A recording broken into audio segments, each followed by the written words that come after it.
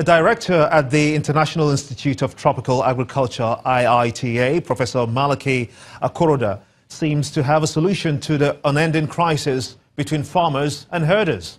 Professor Akoroda says that cassava crop can be used to end the crisis because every part of the crop, including the root and stem, can produce feed for the cattle.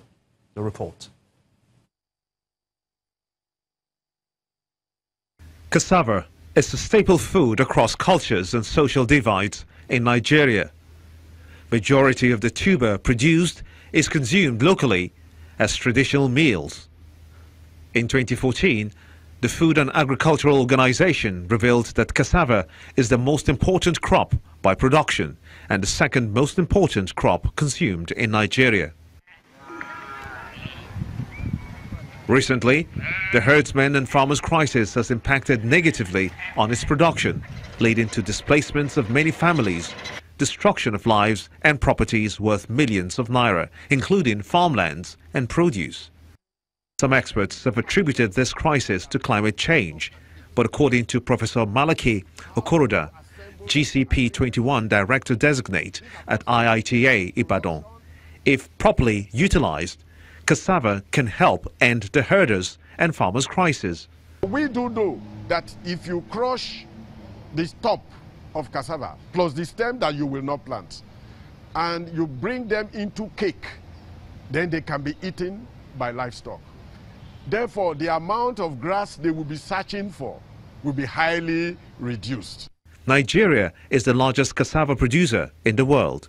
Experts say that the country and other African countries need to double their cassava production to also avert a major food crisis by 2050. If you have an increase in temperature, it means in many places less water. And cassava was built by nature in such a way that it is what we call resilient to global warming. In other words, if you have no water, zero water for 4 months, in a field, cassava will not die.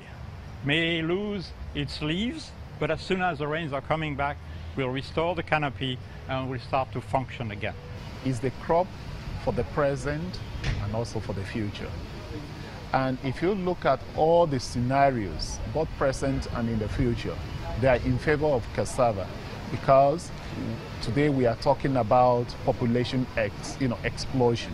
And in Africa, one crop that can actually help us to tackle, to feed the people, is cassava.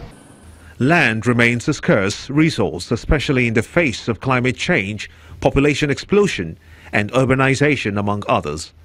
This has resulted in the movement of herders to the coastal zones for pastoral reasons.